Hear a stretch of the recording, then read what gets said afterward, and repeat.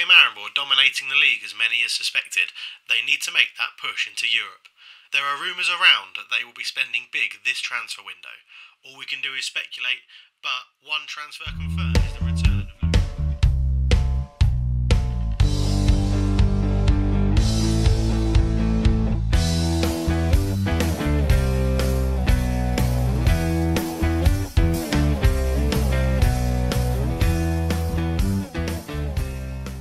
Hello everybody, welcome back. I hope you all had a very Merry Christmas and you're all lining up perfectly for the new year. First off, my operation went well, everything was fine. Thank you for your support, it was really good. This is why there's been a bit of a delay in the video because of the Christmas break and my recovery, but I am on the mend and ready to go. I've spent quite a lot of money and we've got some new players. Some are decent. 2 players have returned back to Maribor. I'm hoping you'll all be happy, especially the fans of Maribor that follow this channel. I think you'll all be happy. We'll have a quick look at them now. On a free transfer, Johnny Williams comes in. Now, he is a player that is 3.5 star current ability, 3.5 star potential ability. My assistant manager says he's a quality player.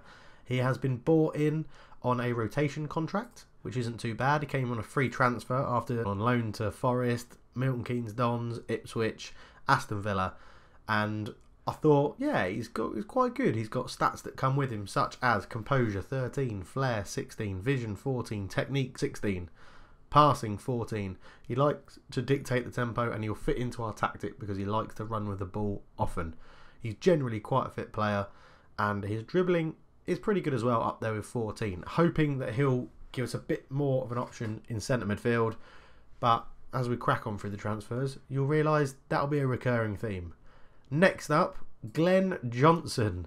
54 caps for England, scoring a solitary goal during that time. He is 34. It is a short-term solution to a problem at right back. Pausic has been a bit injury prone this year, so in comes Glenn Johnson for a whopping 80k.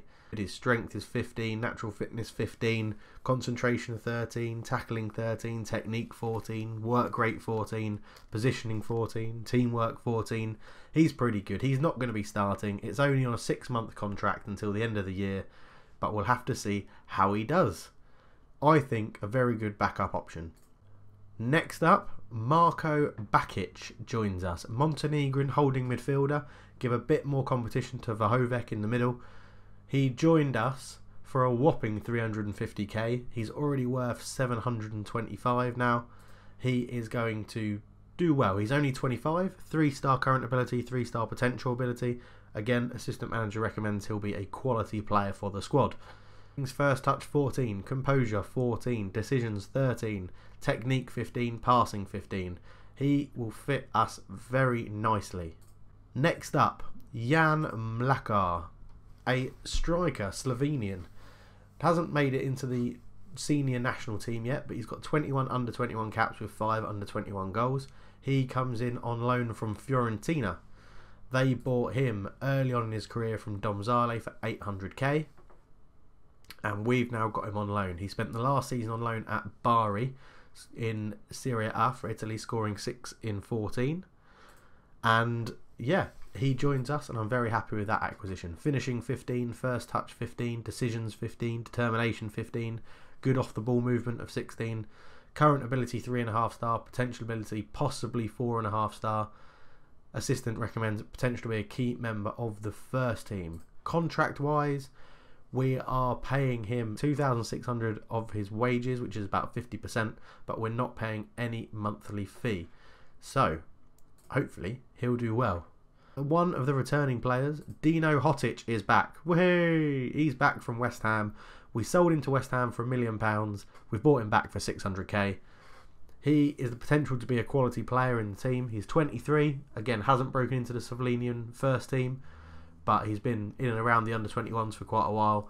Current ability is 2.5 star. Potential ability 3.5 star. And his first touch, passing, work rate, flair, stamina, strength is all pretty good. He's a midget at 5'6", but he'll definitely be able to fit into our team again. Welcome back, Dino.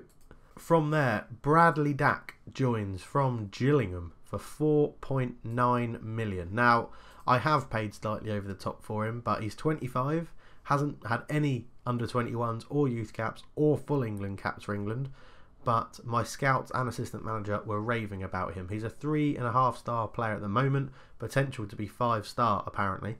He likes a shot from distance, he arrives in late into the opponent's area, he's got good pace, stamina, dribbling, passing, long shots, off the ball, work rate, vision, teamwork, decent, determination, decisions, they're all 12 or above.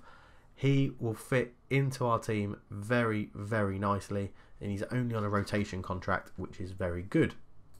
Last but not least, the return of the one and only Luka Zahovic is back. Whey! His dad is our director of football, Zlatko Zahovic. We've signed him for £5 million. Easily the biggest transfer I've ever done. Easily the biggest transfer Maribor I've ever done. But he comes with a decent record. So on loan at us 3 years ago, 7 in 24. Year after that he played for Heerenveen and got 7 in 23. And then last year, the beginning of this year, he scored 12 in 21, averaging a 7.2. He has the potential to completely rip up the Slovenian league and give us that little extra push into deeper, darker depths of Europe. Finishing 15, heading 14, composure 15, off the ball 13, pace 16, acceleration 14, agility 14. He's got everything we need in a striker. That is all the ins. 2 outs that we can describe really. Yasmin Mazanovic has moved to Mirandes. He moved there for 250k after we signed him on a free transfer.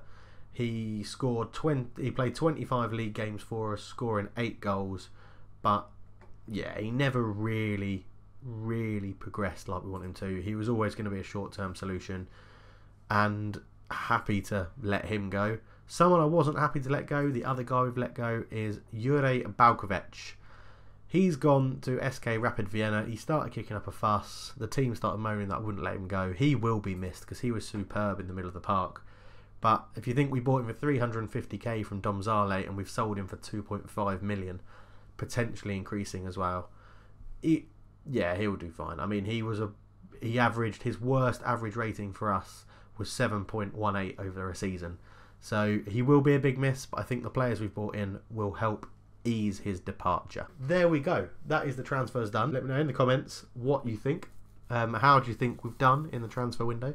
Do you think the transfers we made are enough to let us push into Europe? Since we were last together, which was Euro Cup, yeah, the 2-2 draw, we beat Koper 1-0, Ruda Valenge we beat 2-0, and then we played a couple of friendlies. So we beat Ljubljana, the minnow team, Ljubljana, 7-0.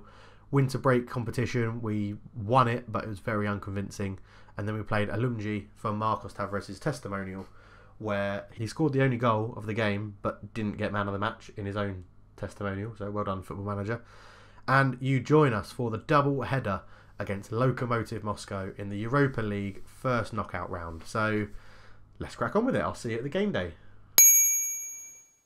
Okay, welcome back. This is how we line up. Behind my head, Jazkovic in goal. Pausic is at right back. Klemčić, Smee and Janza are the back four.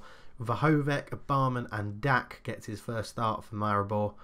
Sintersau, Bade and Zan Selar up front. On the bench we have Tavares, Johnny Williams, Savic, Filler, Bakic, Kavcic and La, the young goalkeeper.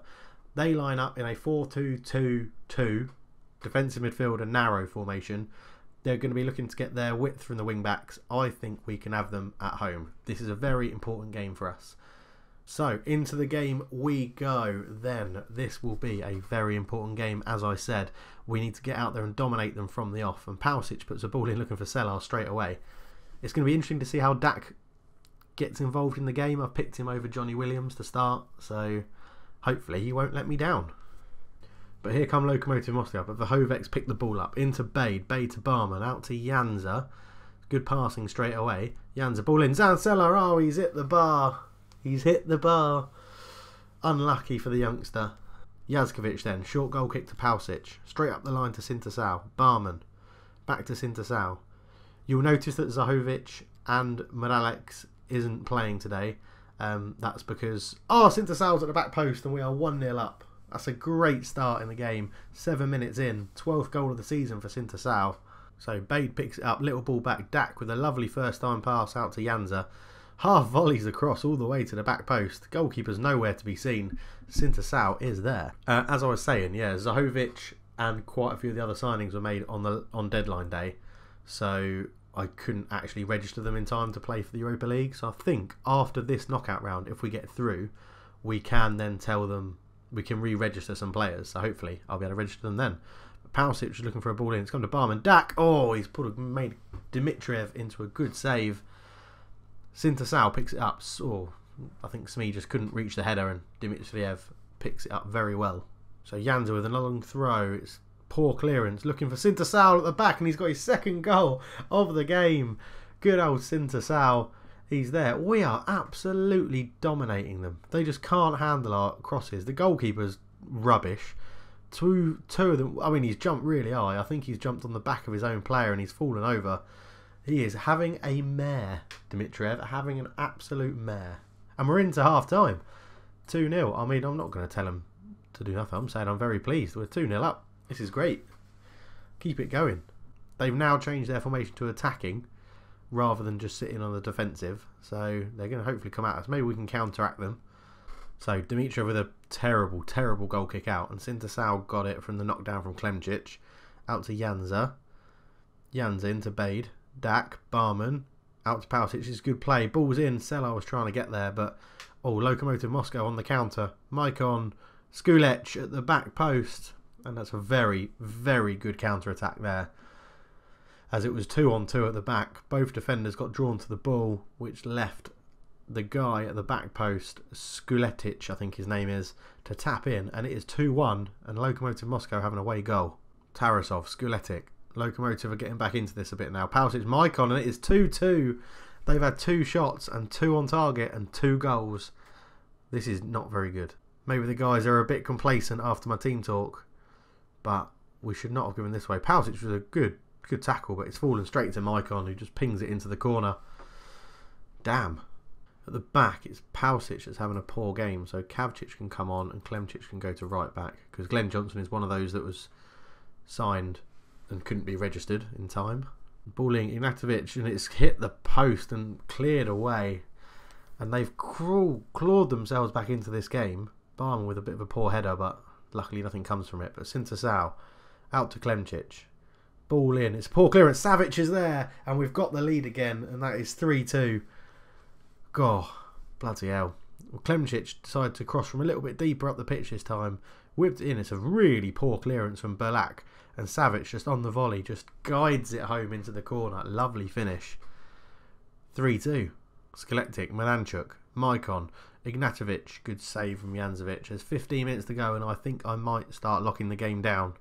10 minutes to go and we're going to make a little change. I say a little change. No, we're going to make a very big change. So, Janza, fullback support. Klemčić, fullback support. Dak can come off that. Advanced playmaker on support. Savic can drop back. Winger on support. Sintersal can drop back. Winger on support. That's what we're going to do. Right, let's go into the tactics. Don't need to exploit the middle. Don't want to pass into space. Don't want to be more expressive. Don't want to run at them. Don't want to look for the overlap.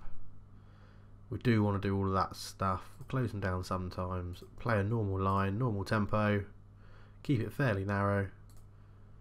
We'll go structured, defensive. They can actually play it out from the back if they want. We'll go from there. Maybe bring on some fresh legs in a minute. Dak with a good ball into Sintersal though. Out to Janza. What can we do here on the left hand side? Ball in. Savic and it's squared and couldn't quite find Sintersal. And Vahovic gives away a professional foul to slow the game down. Janzovic, long goal kick looking for Selar. Good header down from the youngster. Sintersal into Barman. Barman into Dak. Dak to Vahovic. Vahovic just keeps the ball. That's it. Just retain that possession. That's all we need to do. Dak to Savic. Savic beats his man and gets down to the byline. Looks to swing it across and Dimitriev was again flapping at it and it's just gone wide. Savic taking his time. It swings in the corner and it's poor, but he gets straight back to him. Janza to Savic. Vahovic. Smee. into Barman, Klemčić, Barman, Vahovec. We're keeping the ball really well. This is really good, guys. Really good. Dak, Selar, Klemčić. We are slowly getting through them as well, but Sindasau can't beat Denisov. Looks like that's going to be it, I think. We've held on to our third sub. Not used it that, but that'll be the game, and it is a 3-2 win we take into the second leg. Whew. Right, well, I've told them that I wasn't happy with the second half, but and then I'm going to tell Sindasau he was really good in front of goal, which will get his morale back up. Dak makes his debut. He seems to do pretty well. Right, see you at the second leg. Okay, welcome back. Here we are for the second leg, and you'll notice we line up in a slightly different formation. So we keep the same back four that started the last game with Vahovec in front of them and Jazkovic in goal. However, we've gone for a midfield three, which is Bradley, Dak, and Bakic comes in to make his debut, and then Barman keeps his place in midfield. Tavares plays with Zancella up front. This is a bit more of a counter-attacking formation. We still try and build the ball from the back, but we press them high up the pitch, and hopefully it's a few more better long balls up to Zancella as a poacher, and we go from there. The only change I might do during the game is if we're not having enough possession of the ball, I might change Bakic to a deep line playmaker, just so that the balls go a bit more through him. But I've picked this formation because they have to get a goal, and I think we can counter-attack them. So let's see how it works out. Okay, so it's a snowy day out in Russia. We've all been told the weather isn't the best for football at this stage, but let's see how we do. So we're attacking them from the off straight away. And Pausic is putting a terrible pass. And Vahovic's given away a foul in the first minute. So Pausic into Dak's feet, back to Pausic. Up the line to Tavares. That's a good ball. Tavares to the byline. Zancella's there. And it was that little dinky ball over the top from Pausic into Tavares. Not into Selar, but into Tavares. So Pausic with a little dink over. Tavares gets to the byline. Flings it back. Goalkeeper's gone walkies again. And Zancella's there and has us an away goal. They really have to come and attack us now. On the stroke of half time. Zancella. Oh, it was nearly found Klemčić at the back post. Pausic is going to let that run out. And that will be half time. And it is very close to going 2-0 up. I passionately tell them I'm really pleased. Keep it going. And I'm going to risk the old, there's a lot more to come, believe you got what it take, assertively. And most of them really like that. So let's keep that going. And hopefully we can just hold on. So they've got to score 2 and then they'll go through on away goal still. Denisov into Skuletic, Tarasov. It's sort of following the same pattern at the moment, the game of the first leg, where we dominated the first half and then they came back into it, and it looks like the same might happen, and it's fallen to Maicon, he's offside, dickhead. Stop celebrating. But we're a bit lucky there. Back into Tavares. Tavares' shot is blocked and Jans has picked it up and he's cutting field with it for some reason, but he's won us a corner somehow out of all of that. Tavares to take it and he flings it to the back post and Bakic picks it up on his debut all the way back to Pausic. Janza, what can he do with it? Infield to Vahovec, Dak, Bakic. It's very congested in the middle of the park and Bakic tried to find Pausic and just booted it out, but somehow we've got a throw on the left and Smees hit it into the post, the outside of the post. That's really unlucky. Right, I'm going to make a quick change, I think. Let's put him, like I said, deep line playmaker on support just to get the ball going through him a little bit more, because we're having the possession but we're not doing too much with it at the moment. So Dak picks it up and it's a terrible shot from range from Bradley Dak. Right, it's 10 minutes to go.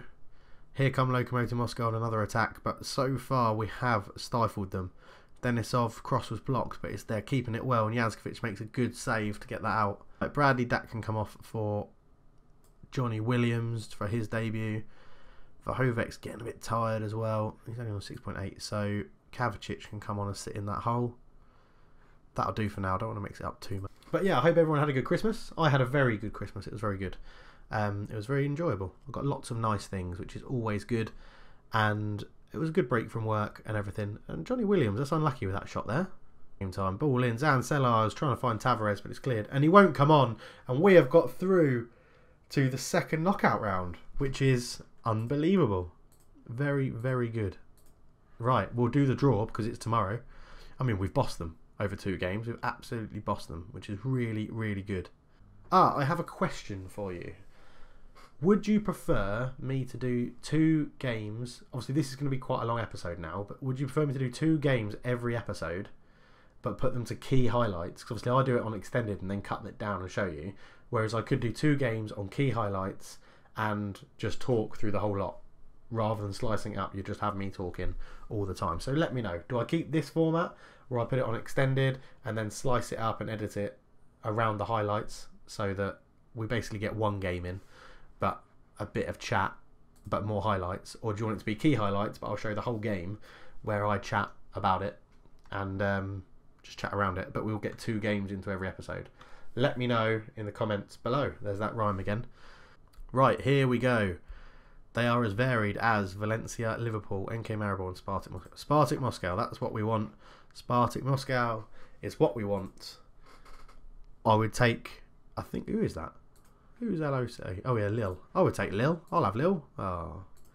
Liverpool. I don't really want Liverpool. Good. Don't really want Valencia. Oh, that's a big game. Valencia v Dortmund. Meh. Another trip to Russia. Oh, Russian derby. Chelsea. Oh, for God's sake. Oh, okay. So we're going to Chelsea again. We're playing Chelsea again. Oh.